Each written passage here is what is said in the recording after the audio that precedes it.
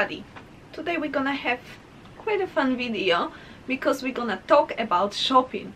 I know that the shopping tourism in London is such a big thing.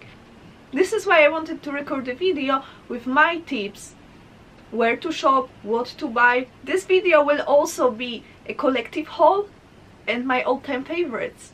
So let's check it out.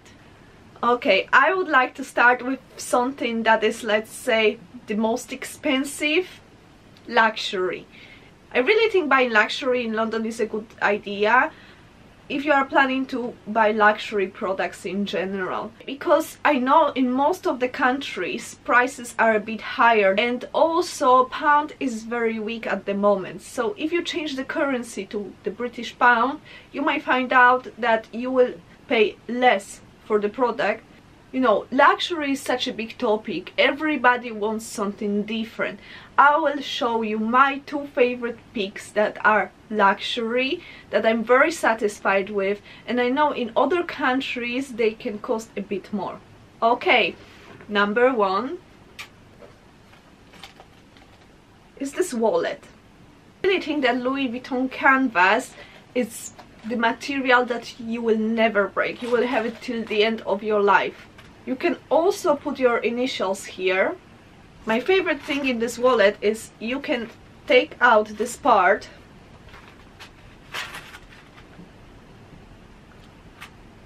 so it's like 2-in-1.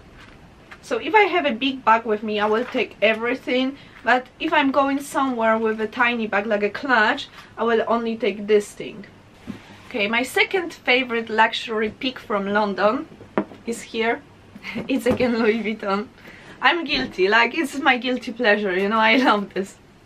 And this is Louis Vuitton Speedy Bandoulière, size 25. Well, it's a perfect casual bag for me, like kind of everyday style, because it's not too dressy, and again, what I like in that is kind of 2-in-1 thing, because you can wear it with the strap, but if you take the strap off, you can just carry it this way. You can fit everything here. Like, I tend to carry a lot of things like a camel, and in this bag I can have everything. I did my surname here because you can personalize it with up to 3 letters. Also depends what kind of letters, because if it's W it might be a bit problematic. The second place I really recommend you shopping in is the museums. Let's start with the merch. So for example, small gift from the Sherlock Holmes Museum, which is this oyster card case, bookmark, keyrings. Also museums, they have beautiful stationery, and I will show you my favorite is 2018 calendar I bought in Saatchi Gallery. It's ridiculous. And now most interesting, books. They have great positions. This book I bought in Tate's. It explains the modern art very well. So always if I have somebody laughing at modern art and say, oh, my child would do it better, as the title says, I'm telling them, read this book. Another very good book I bought in the museum. It wasn't in the museum, it was in Somerset House. They had this exhibition about perfumes. I went there and I picked up this book that is all about perfumes, and it's very, very interesting. And now another great place to do your shopping while you are in London, there are the street markets. And I will show you the items I picked up in Camden Town. I really love shopping there because you find things that are just unique, you know. You will go back to your country and nobody will have this item. Nick Cave t-shirt. I paid for that maybe 12-15 pounds. My old saggy Frida Kahlo jumper. I wear it so much, and also I bought it in Camden Street Market. It was maybe 25-30 pounds. The new purchase from the same place as I bought the Frida Kahlo jumper is this Salvador Dali t-shirt. It's a bit oversized because it's men and they didn't have like extra small or something, but I love this t-shirt. Ah, and I forgot, this one was maybe 15-20 pounds, I don't remember exactly. As you know, in London a lot of artists and a lot of musicians were living, and you can buy something that they were also buying. As one of my favorite musicians is Amy Winehouse, I went to the shop called Freed of London. And what is this shop? It's the shop with professional clothes for ballet dancers. And you know, Amy Winehouse was buying her ballet shoes over there. So I couldn't stop myself. And what did I buy? Ballet shoes. They are the real professional ballet shoes. The only problem is you cannot wear them outside, obviously, look at them. The lady in the shop told me they are the shoes for like indoor ballet classes. I just bought them because I wanted to have Amy Winehouse ballet shoes. I might wear them at home, but I don't know. I just never did. But they also have these ballet shoes that you can actually wear outside and you can rock it. The secret about Amy Winehouse and these shoes, that she was buying like 60 pairs at once, and once they were used she would just throw them away and she will take another pair. This is how she was rocking these shoes. And they were not very expensive. I think it was 15 pounds or 12 pounds for the pair, something like that. And also, if you are the professional ballet dancer, just go there. Another destination, charity shops. Guys, charity shops are great place to shop because you will find items that normally cost quite a lot of money. They are good quality for like pennies. And what is also very important thing, you will support the charity of your choice. For me, there is one rule of charity shopping: fancier the neighborhood, better items in the charity shops. So if you are looking for something very good, go to the neighborhoods like Knightsbridge. In there they will also have the luxury items. My favorite picks from charity shops, starting with clothes. This is the shirt I'm wearing. This shirt is 100% silk. It's from Race, which is quite pricey, I think British brand, and I found it in the charity shop and I paid for that maybe £5 or something like that. I went to the Race website and tried to find something made of silk, and the only long sleeve I found was this one, and it cost £175. I think this is my favorite pick from the charity shops ever, Karen Millen coat. It's like a long blazer, amazing quality, and when I bought it, it was new, still the pockets were sewn. Guess how much I paid for that? £12. And how much these coats are in the shop? I didn't find anything that would be like very similar to my coat, but here we've got the blazer, and now on sale it's £75, it was £150. Charity shops are not only clothes and bags and shoes and things like that. You will find everything there. And what you have to take a look at? Books.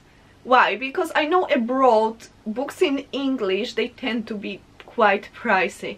In the charity shop, books are just £1, 50p, £2 maximum. And I have plenty of books from the charity shops, but I will just show you two. What I found once was the Nick Cave book.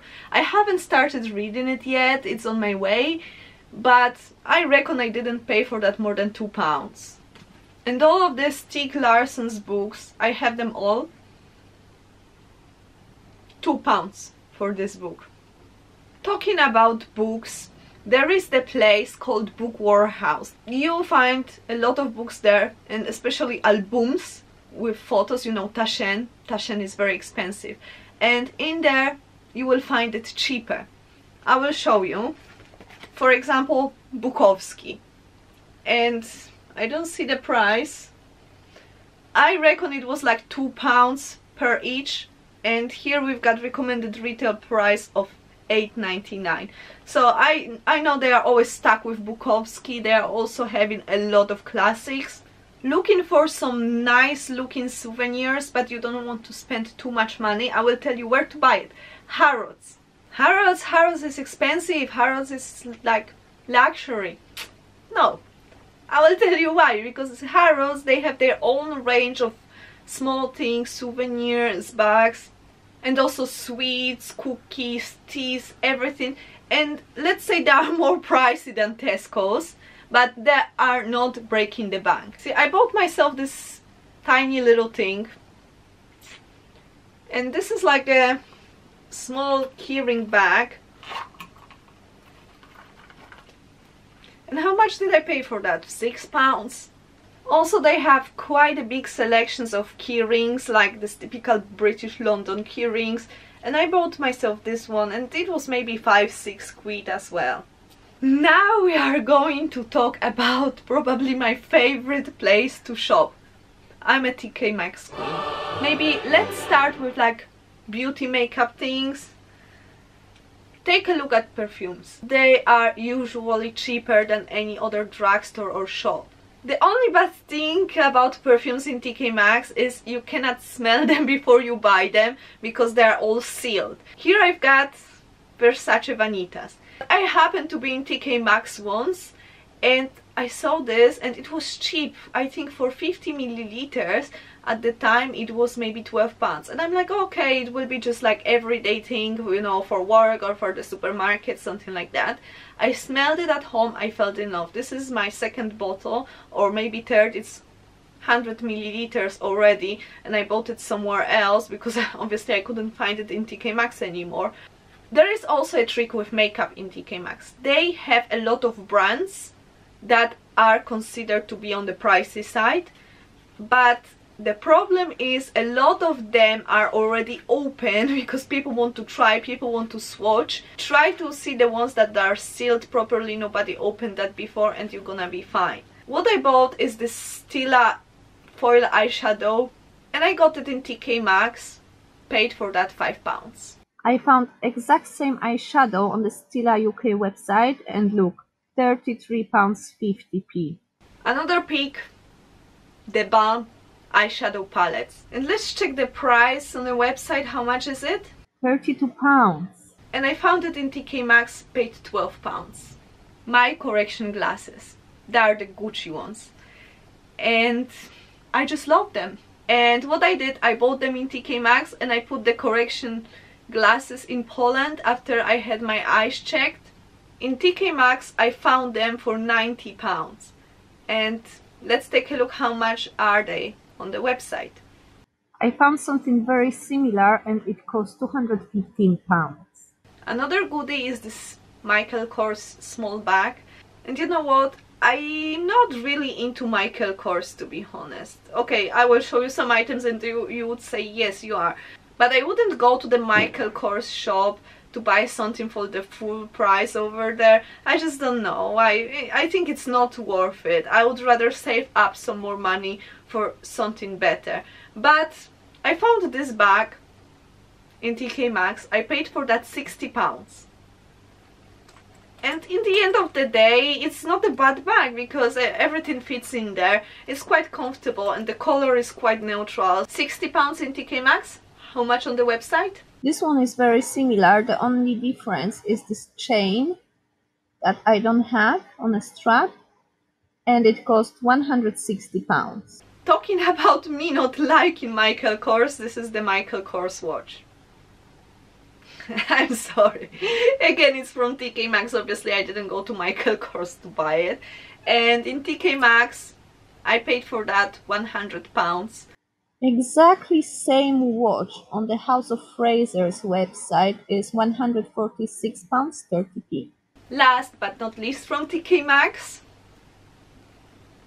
bag. So this is a Ralph Lauren bag. It's like Hermes wannabe a bit. It's my dump bag, I would call it. And again, you can fit quite a lot of things in there.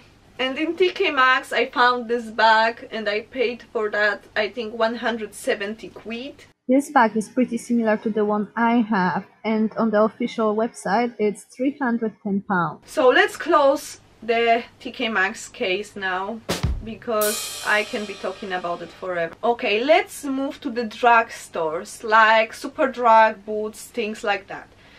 I would recommend you to take a look at the makeup and perfumes, because it might be a bit cheaper than in other countries.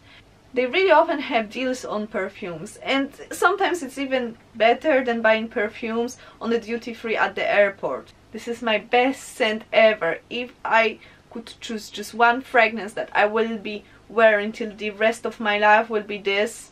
If we talk about makeup, don't forget about this drugstore range of makeup, because some of these products are very good and they are not very expensive. What is perfect in Superdrug, Boots, places like that, they very often do promotions. Buy two, get one free, or buy one, get another 50% off. Take a look at this brand, Bourjois. My favorite mascaras that are from the drugstore are actually Bourjois mascaras. Oh, sorry guys, I'm not really like makeup specialist or something like that, so I'll be just going with the flow, okay? This Rouge Edition Velvet lipsticks, my favorite thing is this red. I don't know what's the shade number because it's not written anywhere, but it's kind of cold red, if you know what I mean. Yeah. We talked about Harrods, now we're gonna talk about Selfridges. Things can be very pricey, but things can be affordable. If you are into makeup again, this brand, you will find them in Selfridges. It's called Zoeva. This is the best eyeshadow palette ever, and you find them in Selfridges on the ground floor, and they cost about 17-18 pounds. Makeup again, go to Benefit. And if you have very light skin like I do, I tend to have a bit of the problem with this like bronzing powders, you know what I mean, because they look very heavy and I don't know, I just look like I'm dirty. So they came up with this Hula Light, and it's supposed to match this skin that is very light, as the name says, light. And the last thing that you might consider buying in Selfridges is this Clinique sticks. How it's called? Chubby stick. Oh, chubby stick. Clinique chubby stick. I think it's okay because you use it as a blush, and they are this kind of thing. And you just paint it over your cheeks and then you kind of blend it, and I think blush looks more natural than the powder one. I don't know, like I think I find it like more comfortable to use this kind of things rather than, you know, this powder, because with this powder I look like Matryoshka. Now I'm going to talk about the shops that are very nice, but I'm not going to show you items because maybe I have too many or it's too general. Another destination is this designer outlet in Wembley. Well, it's not exactly designer for me because I don't see like designer clothes there, but they have brands and they have outlets there. So Martens, they have their shop there, much more cheaper than in the original shop. Another shop that is super cheap there, H&M. Another one is Marks and Spencer's, and I really like Marks and Spencer's like basic clothes, and they have a big shop over there. It's much more cheaper than in Marks and Spencer's normally. The only problem is sizes, because if you are like very slim woman and you wear size 6 or 4, you will have a bit of the problems over there, as I had, because I was chasing for size 4 or 6 on the items and I couldn't really find anything because size in there, they usually start from 8 or 10. Now big chains, British one like Topshop, River Island, or maybe Inditex like Zara, Bershka, Stradivarius, Massimo Dutti. It's great to shop there, but not always. I will tell you why, because for example Inditex, they are much more cheaper in Spain because they are the Spanish brand obviously, and I think the quality of the clothes doesn't really match with the price for me. When it's really worth shopping in chains, sales, twice a year there are these huge sales that it's really worth going there. After Boxing Day and the summer sale, which is like beginning of July. Don't come exactly after the Boxing Day, come a month after or something like that. They will still have quite a lot of stock, but you know, they have the price cut every single week. So wait till it gets to like minus 50, 60, 70%, then it's worth shopping there. And the last destination, our favorite, Primark. Oh my god, guys, everybody loves Primark. I think so. So I will not be showing you all of the clothes I've got from Primark because I've got plenty. I think if you are a tourist, the best destination to shop in Primark is the Primark on Oxford Street, which is located on Tottenham Court Road.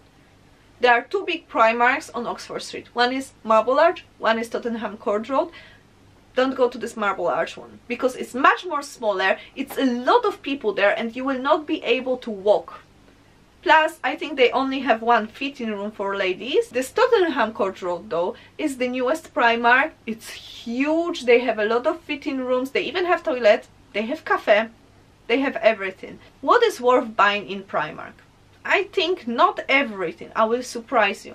You really need to take a look at each single item to judge the quality of that, because quality may vary. For sure, it's nice to buy pajamas in Primark. They have a lot of cute socks, they have a lot of nice underwear. For the ladies, the bra sizes, they come in each single size possible and they are cute. So whatever are your measurements, you will find something for yourself.